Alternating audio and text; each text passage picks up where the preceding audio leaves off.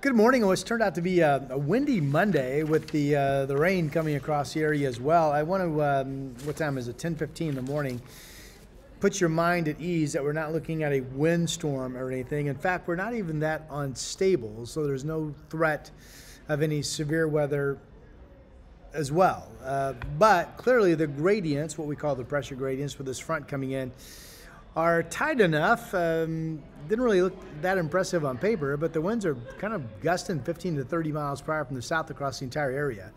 The front still on track to come in between noon and 1, and once that passes, I would expect our winds to start backing down. Rain amounts have generally been on the light side.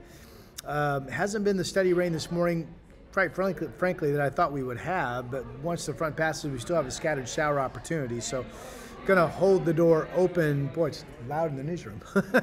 Gonna hold the door open right now for us to get up to about 1/4 of an inch of total precipitation. Temperatures will be in the 50s. It's a cool October day out there.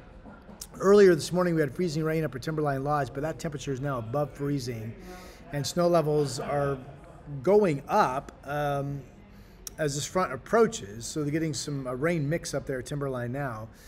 This afternoon, the snow level will come back down to about 4,000 feet, so there could eventually be some light accumulating snow amounts up at the lodge later today. Pass level, I don't expect that much, but it could get icy if you're going to be up there later this evening. It's in the 40s now, Government Camp, so no problems there.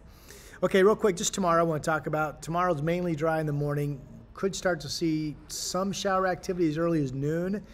But most of what we're tracking tomorrow, maybe all of what we end up getting, will be rain coming in late afternoon into the evening. That's what the next front that is coming in. Pretty active 7-day overall. The timing of dry versus wet will be changing. That's the way it goes. But right now it looks like every 24-hour period has a chance of rain into Halloween. And right now, this coming Sunday night into Monday on Halloween does appear to be wet. All right, I will talk to you later. I guess I'll say enjoy the October weather.